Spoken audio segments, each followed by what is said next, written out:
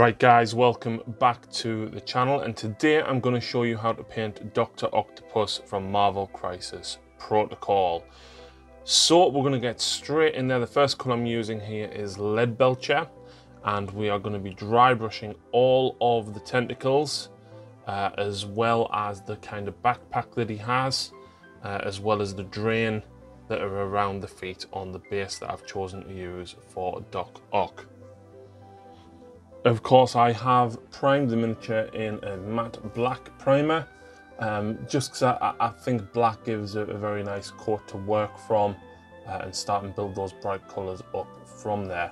So just making sure that all of the tentacles are fully covered with a nice dry brush to make them really pop and stand out. So the next step is to use Warpstone Glow, and we're going to paint all of Doc's overalls with Warpstone Glow. This will probably need 2 coats to cover the black properly, but I like Warpstone Glow. It's a very rich colour and helps stick with that kind of comic booky feel. So yeah, nice steady away, all of his arms, and of course all of the legs as well. So now that the green is done, we will now start on the yellows. And for the yellow base, I use Avaland Sunset. It's a nice base paint and covers quite well, but you're still going to need to use 2 coats. And we're going to cover the gloves, the boots, and of course his shoulder harnesses, as well as the center of Doc's belt.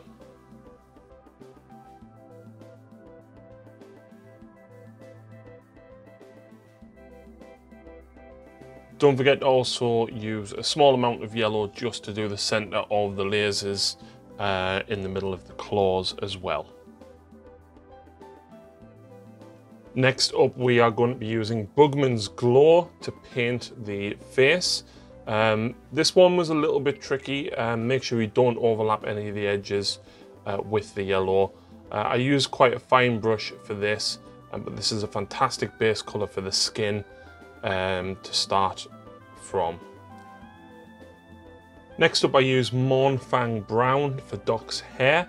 This is a very rich brown, quite reddy, but I think this goes quite well with the model, so just being careful not to get any on the face that we've just painted up.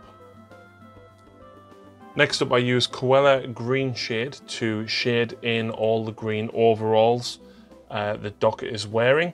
This helps just emphasize all of the recesses and create that little extra layer of highlight and shade. So the next step that I do is I use Agrax Earthshade to shade all of the yellow areas, such as the boots, the gloves, and the shoulder harness. Looking back, once I've actually finished the model, I'm not too fussed about this choice. If I was to do it again, I would actually use Iyanden Yellow contrast paint, as I feel like gives a much warmer and less dirty feel to the shade that the Agrax is applying to the boots, gloves and shoulder harnesses here.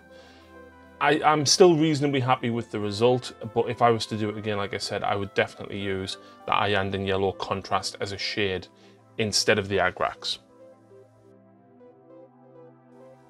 The next wash that we apply is Reichland Flesh Shade, and we apply this to both the face and the hair to give it that warm glow.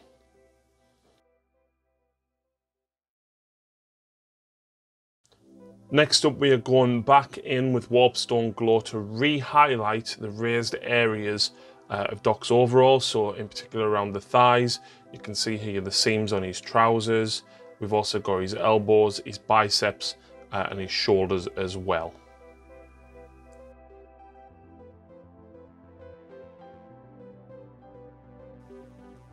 So once the green is highlighted, we are going back in again with another highlight.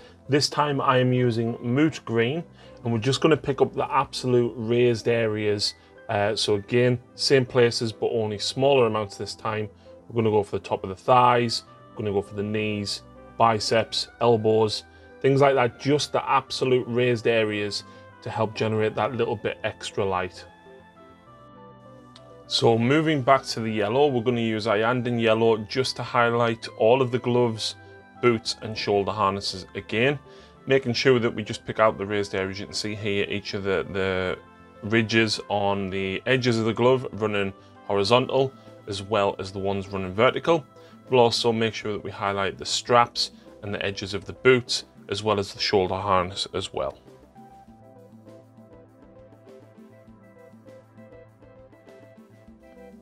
Once we're done with the Avalon Sunset, once again, we will then use Uriel yellow just to highlight the extreme raised areas of all of that yellow. So again, the ridges of the gloves, the straps on the boots and the shoulder harnesses.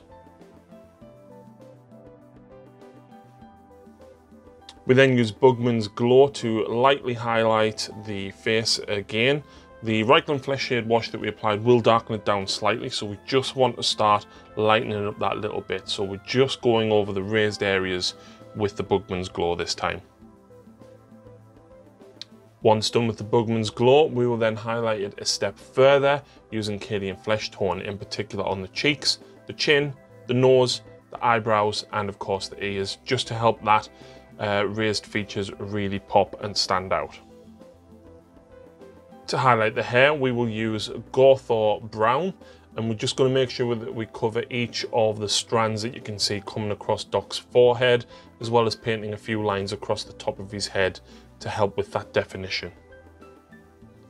Next up, we will use Abaddon Black to paint in the spectacles. Now, you'll have to forgive me here, I ended up doing most of this off camera because I have gigantic shovel hands and I couldn't really reach around the camera very well, but you can see here the finished piece. We then use Eshin Grey with a large dry brush to start dry brushing the concrete on the base, giving it quite a nice heavy dry brush so that not too much of the black is showing through, just the absolute lowest of the cracks in the pavement. Now, to help give that feel of concrete, we're going to be applying multiple shades of grey here. So next we move on to Mechanicus Standard Grey and give it a dry brush, not quite as heavy as the Eshin Grey. And you can see here, whilst you can still see the Eshin Grey through, the Mechanicus Standard just helps pick up all of those raised areas. But to emphasize this even further, we're then going to highlight it again with another colour. So this time we're going to use the same principle, but just a little bit lighter with the dry brushing once again, using Dawnstone. And you can see here in particular the edges of the base, it really helps emphasize those edges in particular.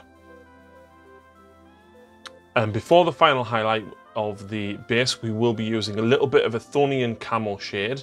I like this because it's quite a greeny brown and it really looks quite dirty, and I'll be applying this around the manhole covers, in the cracks and crevices, and any of the recesses on the base. Next up, we'll be using Celestra Grey as a final dry brush layer, just to help pick out all of those raised areas, and in particular around where we've applied the Athonian Camel shade. It'll help just give that extra definition around there. And with that, we're nearly there. I'll be using Stormhost Silver to dry brush the manhole covers, just again to highlight those raised areas and really make the light shine and pop off the top of all of those grates. And just picking up the Celestra Grey again, we'll be painting the centre of Doc's glasses, just so that you can really see that menacing look that he has on his face. And for this, I actually used a 00 brush because this part is quite small. And finally, we'll be using Abaddon Black to paint the rim of the base, using a size 2 brush just to get a very nice coverage on there.